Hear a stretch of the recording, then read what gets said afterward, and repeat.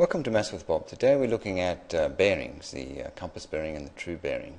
And we're going to, first of all, draw up a compass. Okay, let's just draw up a compass. Okay, so hopefully we know this way is north, this way is south. This is the main north-south line where we take compass bearings from. And okay, we have west over this way, and okay, east over this way. Okay, so let's actually put a bearing line in, and hold on, let's put a bearing line in. Okay, so first of all, let's just put a bearing line over here, say somewhere, say, let's make the angle, say, 40 degrees here. Okay. Okay, now, that's a bearing line. Say I'm at point 0, and I want to go to, say, a point P over here. Now, okay. Now, where is, okay, P from O, the center here? Or if you like, what is the bearing of P from O? Now, the first thing is, in terms of compass bearings, we need to use the north-south line. And we have to work out whether this point is actually north or south, or the east-west line. And you can see here, it's south, so I'm going to use the south main line from the compass. And I'm going to say, okay, we need obviously to work out what this angle here is, and hopefully we can see that's just 50. So the bearing would in fact be south 50 degrees towards the west. So I'd say the bearing, okay, so the bearing of P, okay, from center origin, okay, in terms of compass bearings is this.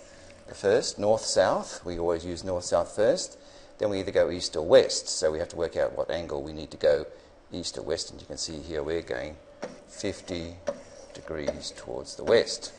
So that's the actual compass bearing. Now, the true bearing is in fact measured from true north and goes, if you can see, I'll just put it in here, it goes right around here. So this is the actual what's called the true bearing.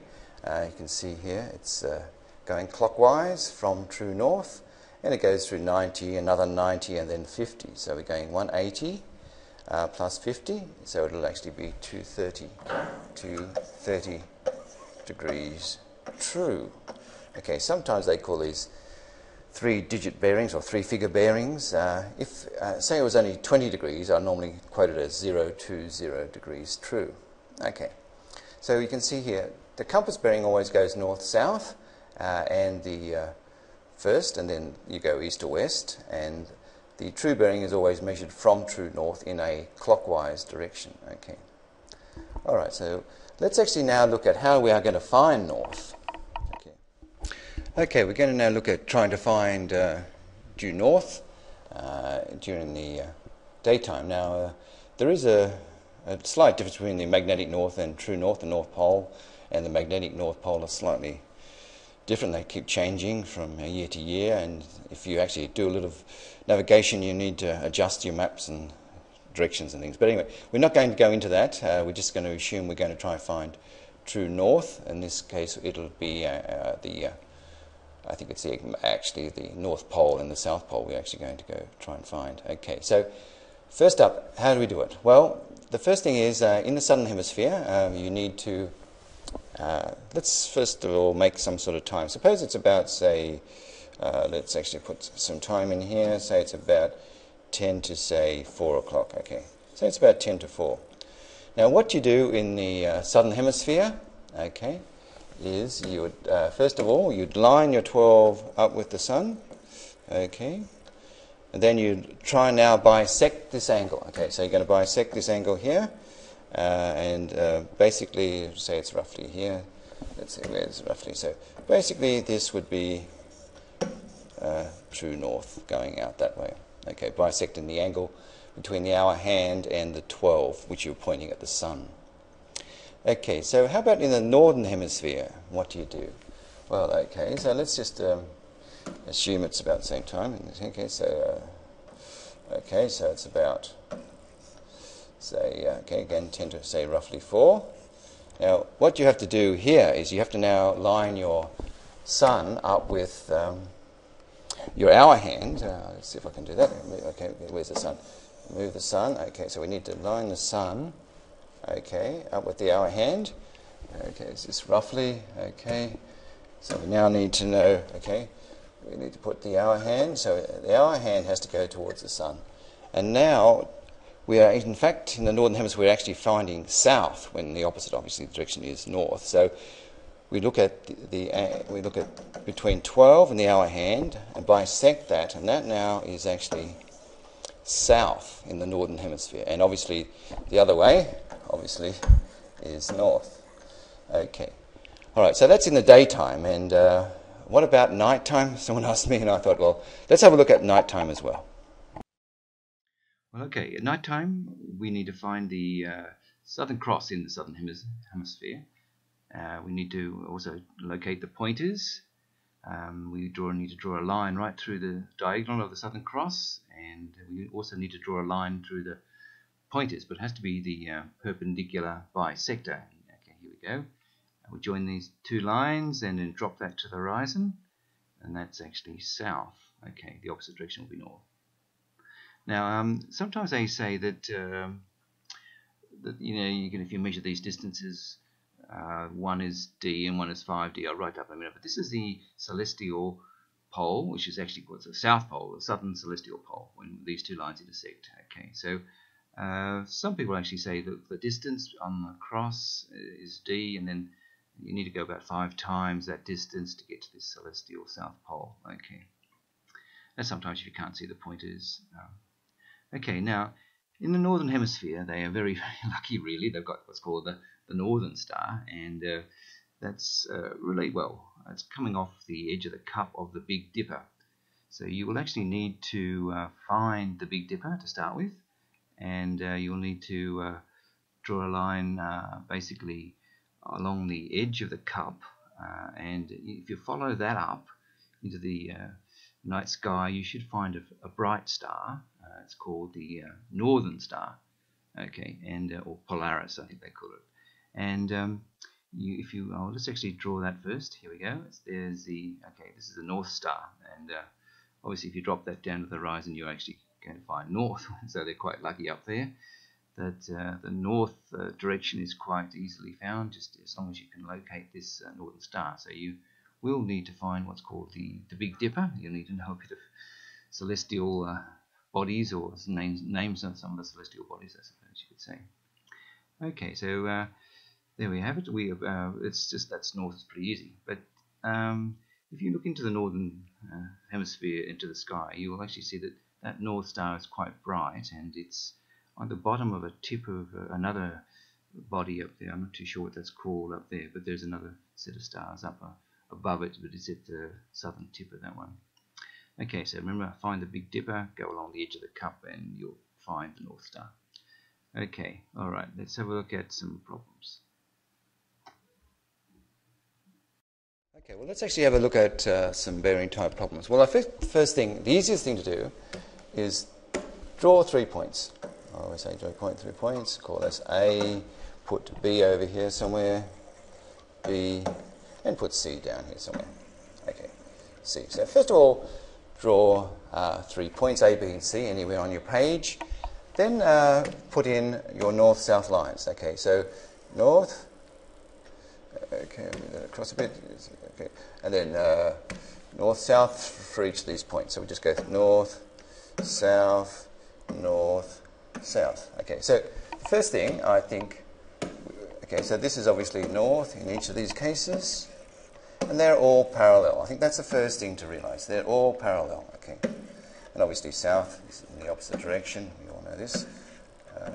South here, okay, south, obviously over here is to the west, okay, to the east. Okay, so we go through, okay. This over here is the east. Okay, we're having a bit of trouble with the pen here, but okay, this is east and obviously west. Okay. Now, what we now do is we now join up the 3 points. Okay, so what we do is we end up getting, okay, let's actually do this. With the line, we just join the 3 points. Okay. All right.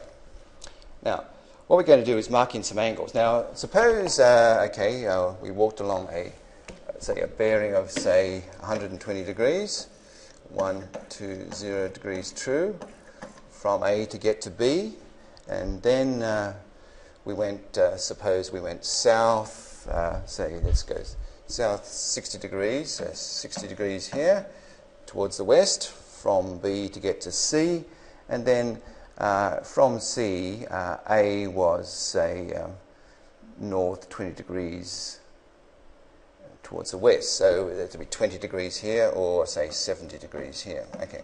So I think the first thing to realize now is, okay, we want to try and work out the bearings of all the points from each other. Okay, so we know that obviously B, from A, the bearing of B would be 120 degrees true. Or in terms of compass bearings, okay, so let's actually write this down. Okay, so from A, okay, the bearings. Okay, all right. Okay, so of B from A. Okay, of B from A. Okay, so that is, where's B? That's obviously B is over here. Here's B. Okay, it's on a true bearing of 120 degrees. That's pretty easy. Okay, oops, let's actually write it in the pen. Okay, it will be 120 degrees true. Now, what will be the compass bearing of B from A? Well, okay, so let's have a quick look. Well, it'll be going up this way. It's south, so many degrees towards the east. Okay, so we remember we use the north-south for the bearing, and we are below the east-west line, so we're going south, so many degrees towards the east. How many? Well, we know there'd be 30, so it has to be about, say, 60 degrees. So it'll be south. Okay, oops.